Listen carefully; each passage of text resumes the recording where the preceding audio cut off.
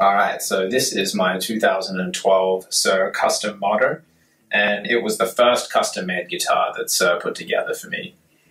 I've used it over the past 8 years mainly as my touring and live guitar, but I've also used it on a stack of recordings and my own music. The concept behind it was, when I was growing up, I was a Les Paul kid, so I had many Les Pauls and lots of my heroes played them. And my ear got really used to that kind of honky, upper mid-range barky thing that a mahogany guitar will do.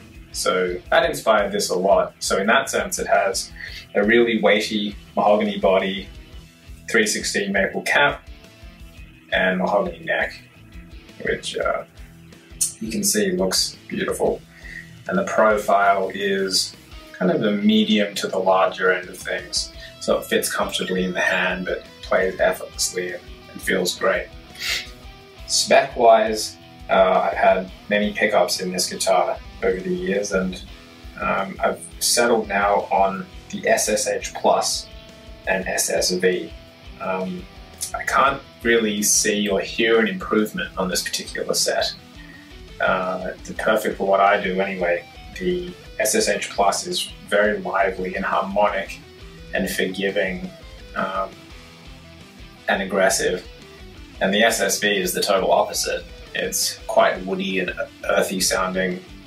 It has a very vintage kind of delivery, which is great. They sound really different to each other, which is something I always look for in pickups.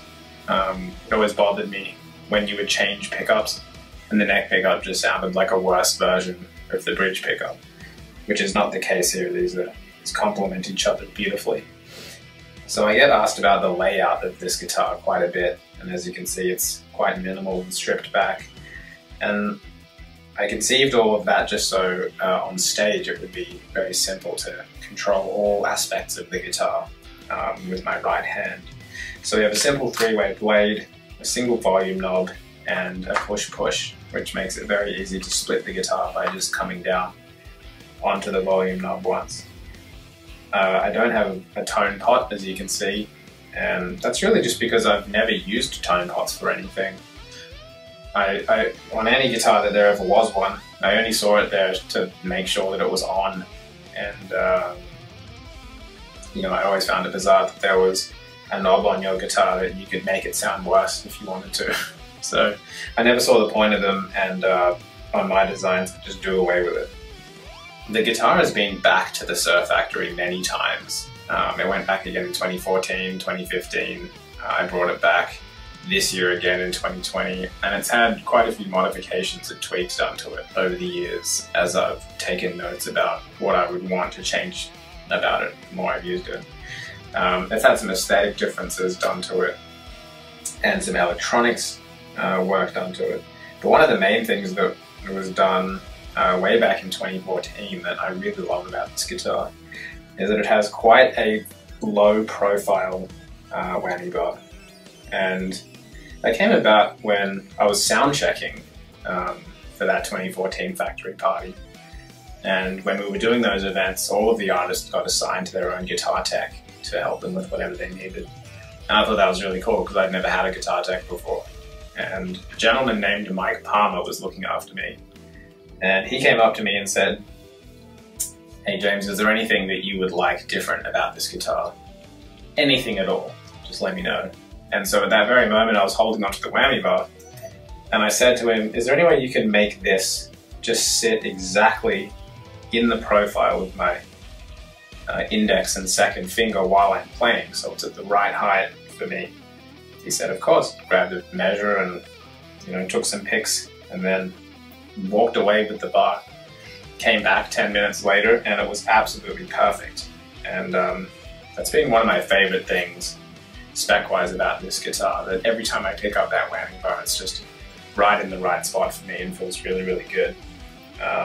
When the pot is out, it will just pass over the top, leaving about 1 millimeter of clearance. So it's pretty low. But I've had plenty of guitar players play this guitar and feel that and agree that it just feels absolutely beautiful the way it's so low in profile and flush to the body. Another interesting thing about this guitar is that when people see it, they think that it's brand new, and it certainly isn't brand new. If you get up close to it, you can see that there's all kinds of unfortunate dings in the neck and big chips out of the body. But on the whole, I think for 8 years of use, and it's only ever been put in gig bags and checked under planes, it really has held up amazingly. And I put that down to the lacquer that Suhr are finishing the moderns with is so hard and so resilient that, as you can see, it still looks absolutely great after 8 years of solid use in the studio and on tour. I've used this guitar on every solo record that I've ever made, from Aphasia, Matter Circumvention, The Usurper, Dan Alavis, and I use it a fair bit on the new record as well.